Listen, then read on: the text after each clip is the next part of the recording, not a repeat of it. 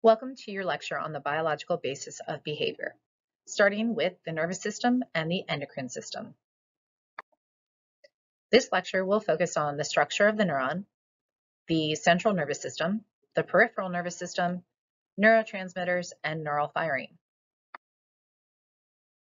When discussing the nervous system, it's important to note that there are two divisions, the central nervous system and the peripheral nervous system. The nervous system will include the brain, the spinal cord, and all associated nerves. The two major divisions, the central nervous system, consists of the brain and the spinal cord, while the peripheral nervous system will include all other nerves in our body. In this flowchart, you see what is included in both the peripheral and the central nervous system.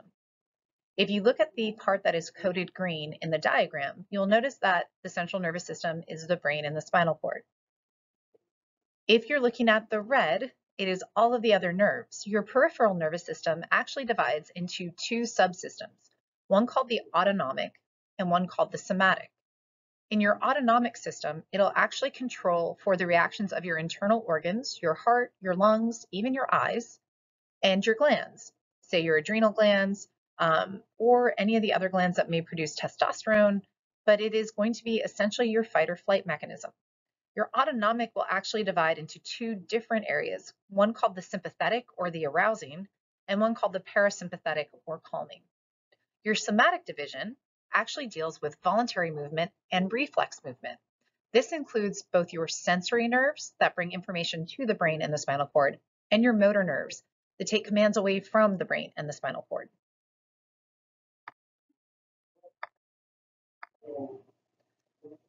When we talk about the divisions of the peripheral nervous system, we talk about the autonomic system quite a bit because it subdivides into the sympathetic and the parasympathetic. So take a moment and imagine you are pushed out of a plane. How would you react? Well, if you're sympathizing with that person being pushed out of a plane, you might go into a fight or flight response. In other words, your heart might start to beat rapidly. Your breathing might increase. Your eyes may go very, very wide with your pupils dilating. All sorts of things may start to change within your body as you deal with this either fight or flight response. With your parasympathetic, I try to get students to remember, think of a parachute. Once you've been pushed out of that plane, you realize you have your parachute on. And as you pull the ripcord, your heart starts to calm down. Your vision starts to go back to normal.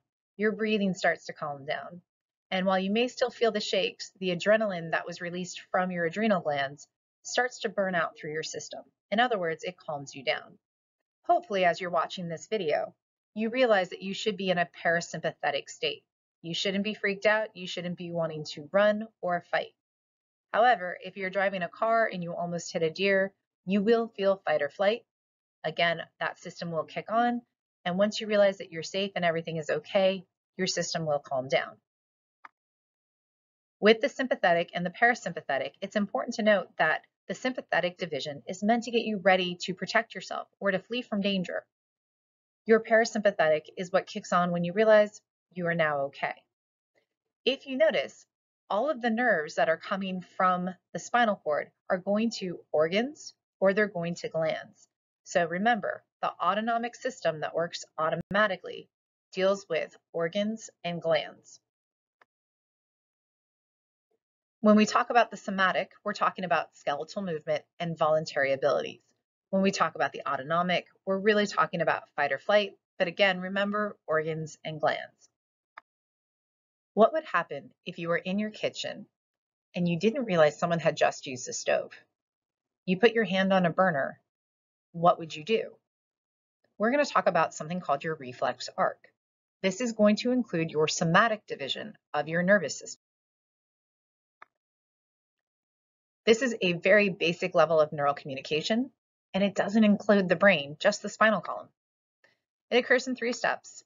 First, you need to have a signal from the environment, something that your receptor cells can turn into a neural impulse. Here, you see your hand reach out and touch a hot pan, or maybe that burner in your kitchen. The message from the heat is going to be processed in cells in your fingertips.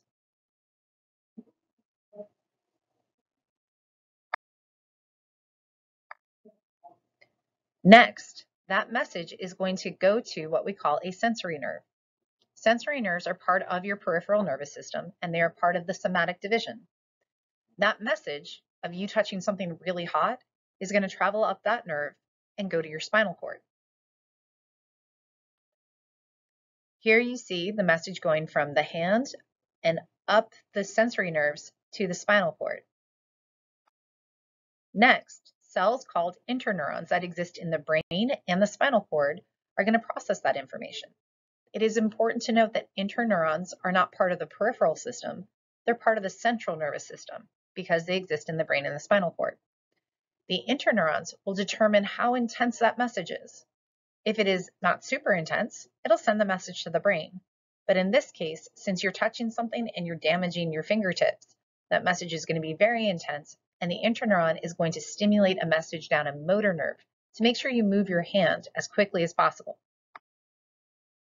So your interneurons are going to be that very, very tiny relay neuron that's deep inside the spinal cord. Once processed through the interneuron, a motor neuron is going to be impacted. The motor neuron is going to take a message and send it to muscle tissue. Those motor neurons are going to cause your muscles to react and move your hand away from the hot surface. Eventually, the information will still make it to the brain, but it might be more important to move first and really feel the pain later. This explains when our reflexes happen when we pull our hand away from a hot surface and then feel like we feel the pain just a moment later. Here's the entire process. I touch something really, really hot with my hand.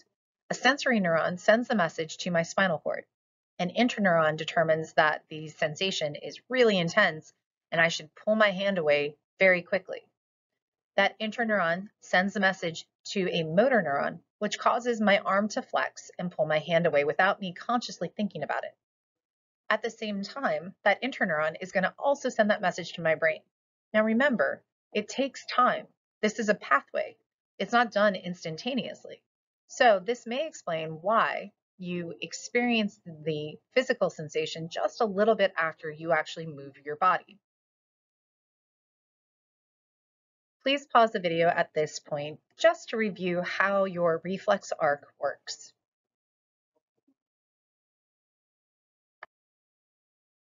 We're now going to talk about the neuron, or the nerve cell, a basic building block of the nervous system. This cell performs 3 tasks.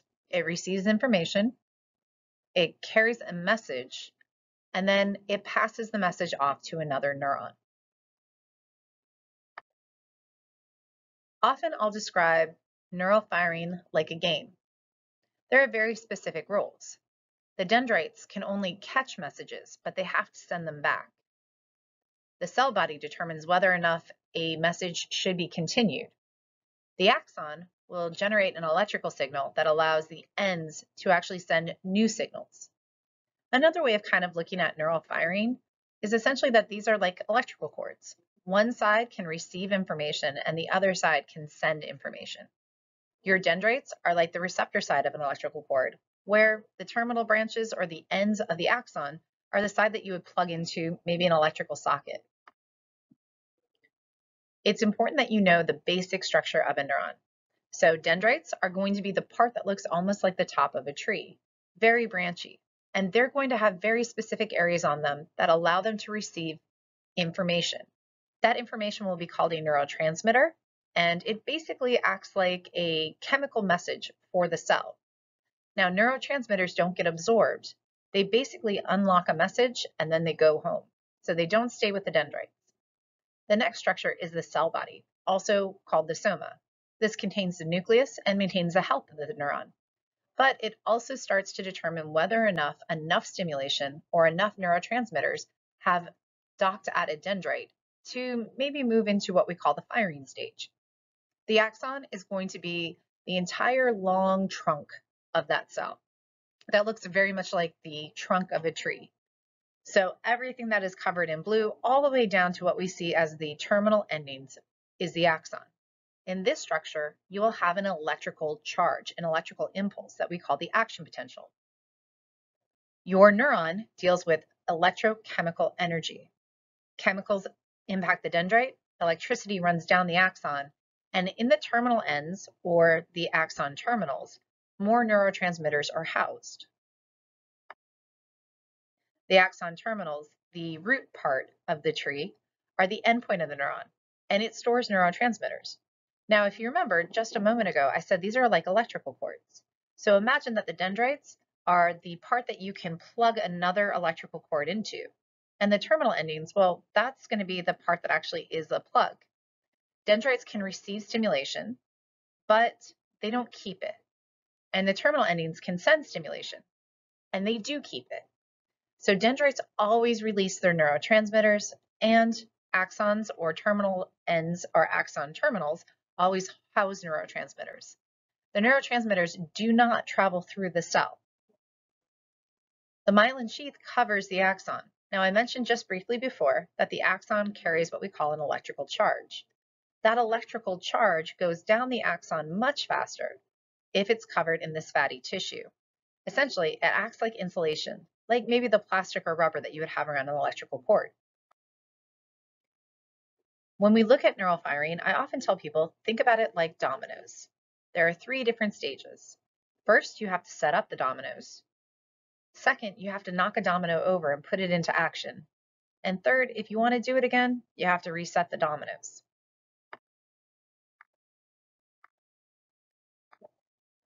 Step 1, resting potential. At resting potential, there is potential energy in the cell. Nothing has impacted the dendrites, there is no electrical charge in the axon, and the axon terminals have not released any neurotransmitters. The first stage in this is there has to be something that stimulates the dendrite. Once the dendrites get stimulated, and there's enough information for the cell to send an electrical charge, it goes into what we call the action potential. And the action potential technically is the name for the neural impulse, the actual electrical charge. That electrical charge travels down the length of the axon and bumps into what we call synaptic vesicles, these balls of neurotransmitters that are housed at the end. And it throws them into the cell wall, and it allows neurotransmitters to spill out. Once the neurotransmitters are released into an area called the synapse, they can then bind with another cell. Since we know that those neurotransmitters always go back home, they don't stay at the dendrite end, we have to wait for all of the neurotransmitters to go back into the axon terminals. We have to wait for all the neurotransmitters on the dendrite end to be released. During this time where we're waiting for all of these things to reset, we're waiting for the cell to go back to its factory settings. This is called the refractory period. The cell cannot fire at this time. It is just resetting. So much like if you wanted to knock the dominoes down a second time, you would have to reset up all of those dominoes. The action potential, or the electrical charge, follows something called the all or none principle. This means that in the axon, when an electrical charge is going to be sent, it either fires completely or not at all, and the intensity is always the same. When we talk about neural firing, the electrical charge follows something called the all or none principle. Think of this kind of like a light switch. It's either on or it's off. The neural firing, that electrical charge, will fire at the same strength no matter what. If you're playing with a Nerf gun and I told you to pull the trigger back slowly, the bullet wouldn't come out slowly. Or if I told you to pull it back fast, it wouldn't come out faster. That's kind of the idea.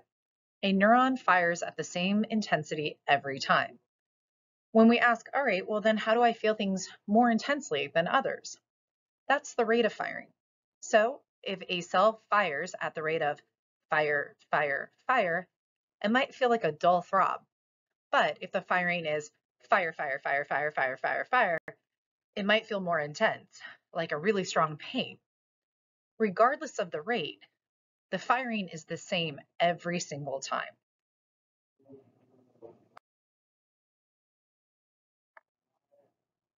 Neurons communicate at a small space called a synapse. This is when neurotransmitters can be released from the terminal buttons or the ends of the axon, go through this small space, and bind at dendrites. Neurotransmitters are chemical messengers. They fit perfectly into these receptor sites on the dendrites like a lock into a key. But like every other key that you've ever used, you never leave them in the lock. So they have to be removed from the dendrites, and they go home to where they were sent from. which is the terminal buttons or the axon terminals. When a cell is done firing, those neurotransmitters, when they go back to the terminal buttons, it's a process called reuptake. During this time, the cell is resetting, it is in its refractory stage, and it cannot fire again. Here you're looking at an action potential reaching the very end of an axon. This is a terminal button or an axon terminal. Those little balls are what we call vesicles, and they contain all of the messengers, the neurotransmitters. When that electrical charge hits those vesicles, it pushes them into a cell wall. That small space between the top object and what we see as the receptor sites of the receiving neuron, that space between them is the synaptic gap or the synapse. Those little circles that you see, those are your neurotransmitters. They will be docked at the receptor site on a dendrite to send a message, but they're going to go back home to those vesicles.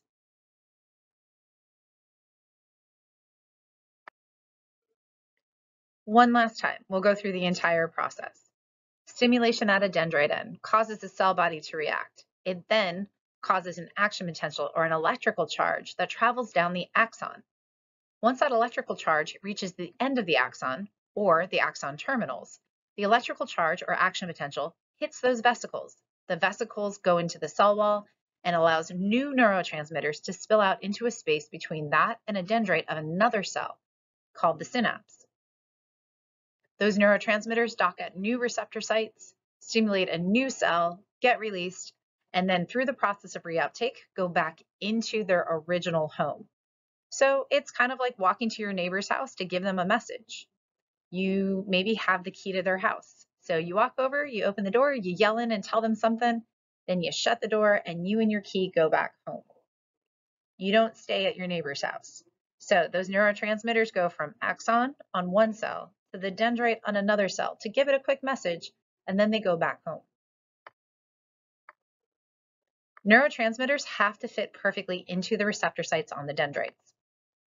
They can excite neural activity, or they can inhibit neural activity. Here you see a neurotransmitter fitting perfectly into that receptor site, literally like a lock and a key. The types of neurotransmitters that you need to know for this class are just a few. There's over 100 in the human body, and we need to know about 4. The first one is called acetylcholine. This one deals with learning, memory, and muscle contractions. If you have a lack of acetylcholine, you might actually be developing Alzheimer's disease. Dopamine is a neurotransmitter that we actually refer to as our reward pathway neurotransmitter. It helps us with attention and remembering things that we like. If you have too much dopamine, you might have schizophrenia. That causes hallucinations and delusions. Serotonin is our mood neurotransmitter. It does affect hunger, sleep, and overall arousal. And when we say arousal in psychology, we mean like attention and your mood, how happy or how sad you are. Low levels of serotonin are associated with depression. And finally, you need to know about endorphins. These neurotransmitters are responsible for pain relief. So if you've ever stubbed your toe or felt kind of a weird whoosh after you've hurt yourself, that just kind of makes the pain more bearable, those are your endorphins. When we talk about drugs in psychology, we're talking about 2 classifications, either antagonists or agonists. An antagonist is going to be a drug that actually blocks the receptor sites, preventing neurotransmitters from sending their message. If it's an agonist, it's kind of almost like a skeleton key. It's a mimic of a neurotransmitter that is similar enough to do the exact same thing that the neurotransmitter is supposed to do. It's a mimic. It enhances that neural message. Here you see an antagonist. Notice that this drug, again, not a neurotransmitter, but a drug, fits just enough into the receptor site that a neurotransmitter couldn't bind there. So it blocks the neurotransmitter without sending the signal. Here you see an agonist. An agonist looks almost exactly like the neurotransmitter, just one small piece off, and it is similar enough that it's going to act just like the neurotransmitter and help enhance that message. Finally, we're going to talk about something called the endocrine system. We talked about the nervous system, and while the endocrine system isn't part of the nervous system, it is a communication system in the body. This also uses chemical messengers, but they're called hormones, and they take slower to kind of get going and a lot slower to shut down. Think there's a difference between an email that gets sent electronically and then having to send someone an actual letter. The pituitary gland is going to be a gland that is in the brain, so it controls all of the other glands. We often refer to this as the master gland. It's pea-sized and it's located at the base of a structure called the hypothalamus. It can cause other endocrine glands to either release hormones or prevent them from releasing hormones. Again, hormones are those chemical messengers that are produced in your glands. They circulate through your blood system, and they can actually lock into receptor sites very much like neurotransmitters. Your thyroid gland in your neck is going to help regulate energy levels in the body. Your adrenal glands are going to release things like adrenaline when you're stressed out. And we talked about those when we talked about our autonomic system, specifically the sympathetic division. You have sex glands, your ovaries and testes. These release things like testosterone and estrogen. While it's not important that you remember every single one of these, it is important to understand that the glands release another chemical, hormones, that allow your body to communicate. At this point, we've gone through everything that we need to know about the neuron and the endocrine system at this time.